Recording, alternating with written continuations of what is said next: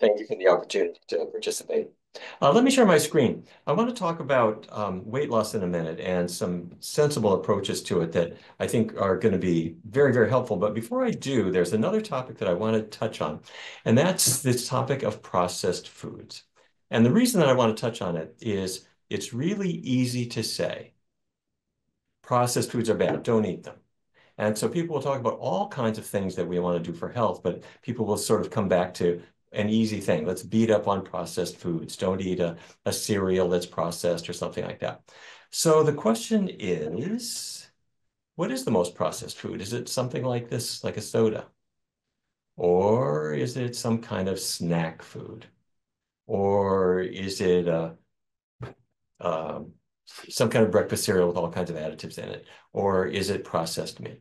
Well, I grew up in Fargo, North Dakota, and I took this picture right outside of Fargo. This is corn, as far as the eye can see. And not one of those kernels is going to go to a human being. This is cattle feed or chicken feed or hog feed. But when we think about corn and we think of how corn can be processed, we tend to think of corn flakes. All right, so I'll turn corn into corn flakes. And when I do that, what are the terrible things that happen? Well, let's see now. Um, I might add some sugar.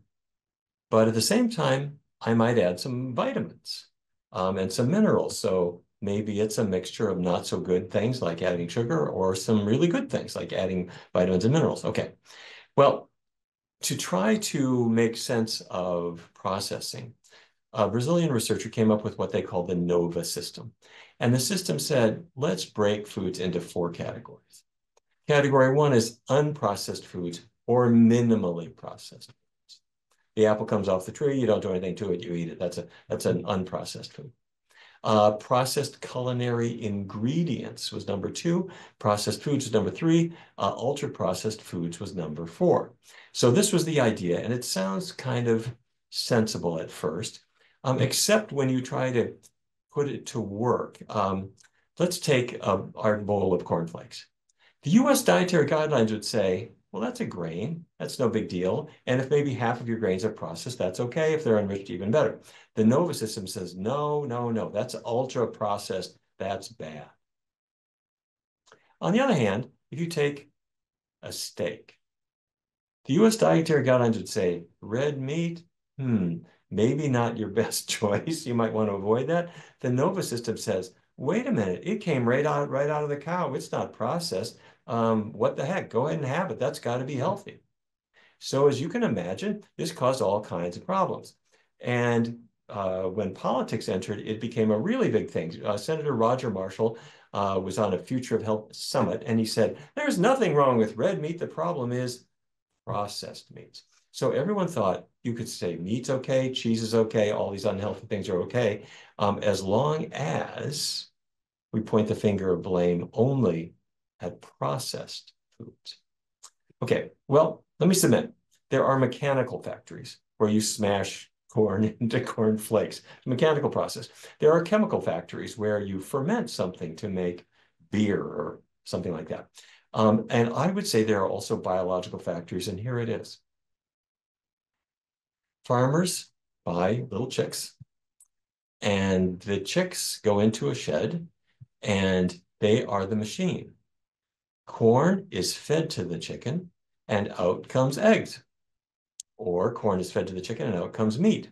So the point I'm making is it's funny to think of it this way, but the animal is used as a biological factory to convert feed into a product that is worth more than what went into it.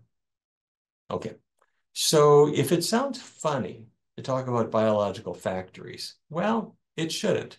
Yeast are living organisms, and yeast are used to make wine, bread, beer. Bacteria, they're living too, and bacteria are used to make sauerkraut, kimchi, okay? Molds are even used, aspergillus molds. These are used to make miso or to make soy sauce, or to make sake. So living organisms are used all the time, specifically as factories. They're bought and sold just like machinery. And so some cases it's a little bit strange. You know what these are? These are coffee cherries. Coffee doesn't come from the coffee tree in cups. Coffee comes from a coffee cherry. And if you looked inside there, you'd see a little coffee bean.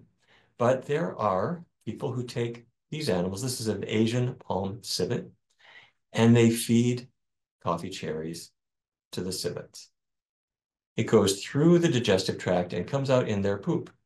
And the coffee beans that come out in civet poop, I'm not making this up, are viewed as sort of a boutique item, and it's sold as luwak coffee. Yes, that's civet feces with all the coffee beans in it, and it doesn't make for a better cup of coffee, but it does make for a higher price.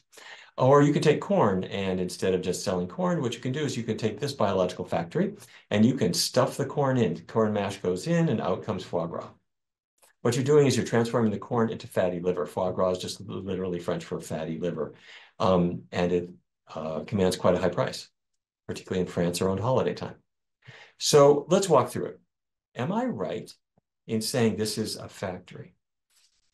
Well, the saliva of the chicken comes in contact with the corn. The saliva contains amylase, which is an enzyme, which breaks apart the starch in the corn into glucose molecules. And the corn can go into the crop where it's just sort of a waiting area. The crop will hold the corn for a while. And then when the time is right, it goes into the proventriculus, which is basically the stomach. The gizzard will hold rocks, as you know, and act sort of like teeth to tear apart the food. Then you start going to the small intestine, starting with the duodenum, and then in the large intestine. And in the intestinal tracts, what happens? The nutrients are absorbed so that the amino acids can be broken apart from the protein that contain them and turned into muscle or other things. Once we get through to the once we get through to the large intestine separates out the fiber, separates out the water, and you're left with other products. Well, what did this machine do? First thing is this machine altered the proteins. As you know, proteins are chains of amino acids. And corn doesn't have animal protein in it. Corn is has plant protein.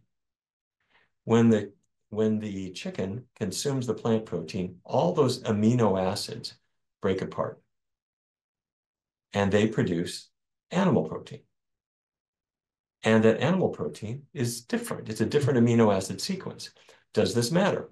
Well, researchers at Harvard University said, yeah, I think it does matter. They tracked a large group of people, more than 100,000 people from the Nurses' Health Study and the Health Professionals Follow-up Study.